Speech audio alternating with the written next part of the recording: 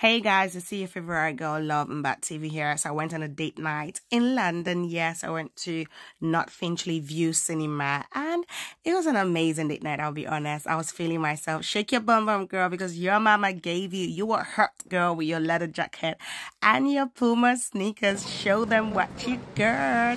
Anyways, I was just feeling myself and, we got the ticket. The ticket was actually £44 because we got popcorn as well as slusher. Yes, I'm always going for the large popcorn. I like it large. Now that's my slusher. I always like to mix it. If you mix it, it is absolutely heavenly. So yeah, 2 tickets. Let's go watch the movie Dune.